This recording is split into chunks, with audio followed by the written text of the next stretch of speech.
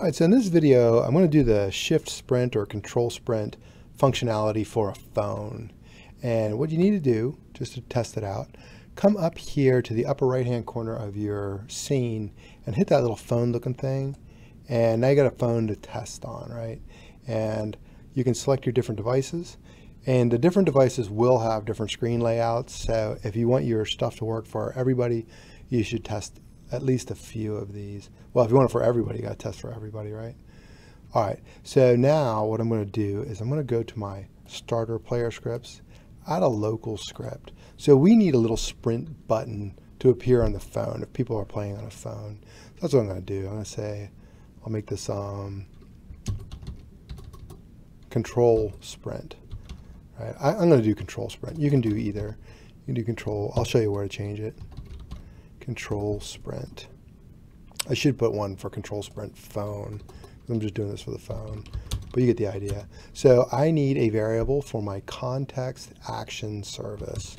I say game get service context action service. This is going to allow me to put the little button on my phone. Right now, I need two keys to bind. Well, I only need one key to bind, but I'm going to do both sides. So I'm going to do a left control and a right control. The key code for left control is that. If you do shift, right, you can change it right here. So that's all it takes to change control to a shift is that right there. So I'll do one for R run, enum, key code. And this is going to be a right control. All right, and now I need a remote event. So I need replicated storage, game get service, replicated storage. And here is my remote event. So I'll do rs, wait for child. And I'm going to call this run re, just like in one of the other videos I did something similar. And I'm going to go to replicated storage and add a remote event because I want to set my run speed on the server side. All right, so I'll say run re. Now I need to get my player because I want to get my sound, right? So I'm going to say local player. I want to change the sound when I run. I want it to go faster footsteps. Get service, players. I'll do my local player. And then from my local player, I'm going to get my character. Or if it's not added yet, character added weight. All right. And then I want to get my root part for my humanoid root part because that's where the sound is now. So I'll say char, wait for child. And let me see what I got. Humanoid root part. There we go. Does that look good? Yes, that looks fine. And now let's get our sound. The sound is on the root part. And might as well do another wait for child, right? Wait for child. And that's the running sound. Okay, now we need a function. Whoops, I always spell local wrong. I type it more than anything else. We need a function called handle context. You can actually call it whatever you want, but it's going to handle the context action service. And I'm going to pass in a name, a state, and an input. And if the state equals enum user input state begin, we're going to do a bind that will make that look more, make that more obvious of what it's doing. So I'm going to get my sound. What is it? Playback speed, because I want it. This is my run now, so I want it to go faster. Did I spell that right? Sound playback speed. I got it. So 4. It's going to be. I'm going to make it a multiple of 4. So a multiple of 2 is the regular speed, and then the sprint will be 4. Now I'm going to send a remote event. I'm going to fire server. I'm going to send the speed that we're running at. I'm just going to write 32 there.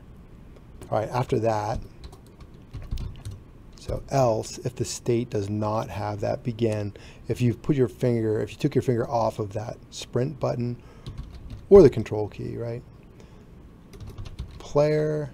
Playback, I always do player. Playback speed will equal 2, because this is going to be like a walk or a typical jog like they usually do in the game.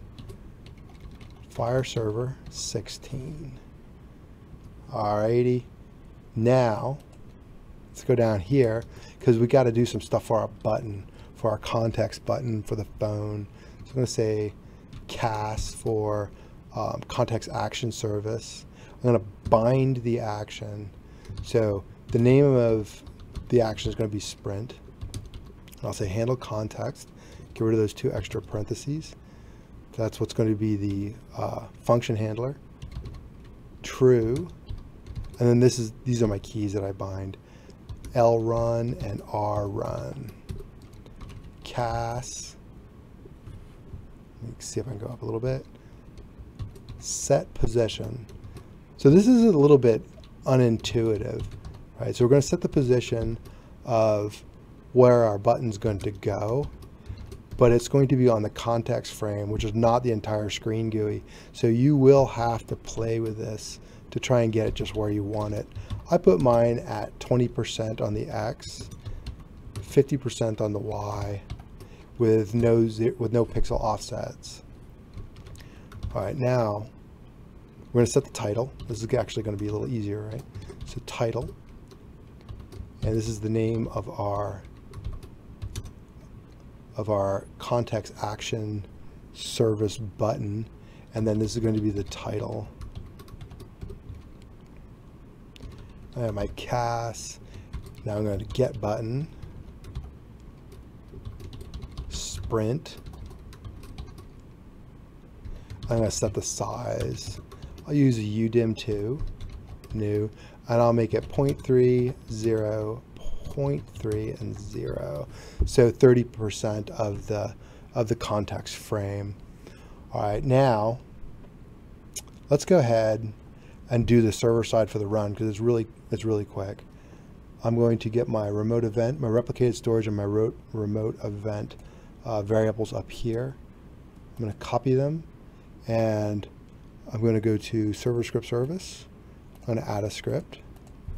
I'm going to say change walk or something, or make sprint or something like that. Make sprint. There we go. I'm going to put those 2 variables to get my remote event. And now I'll just say local function change speed. Player is going to come in for free. We didn't have to send that, and we did send this speed.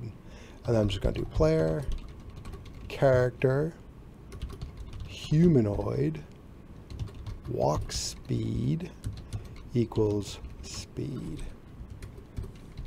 And now let's just get our remote event and listen for the on server event, connect it to change speed, get rid of those 2 extra parentheses.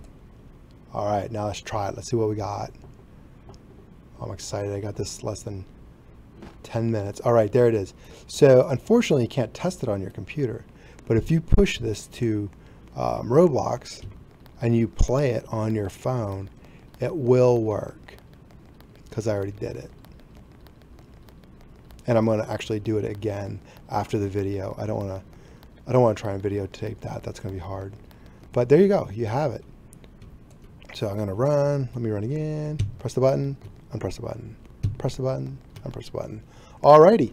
So good luck with that. I know that people neglect phones all the time, and you can see why, because it's pretty complicated. But good luck for you phone people, and let me know if you have any questions. And I'm going to add a stamina system in for another video coming up.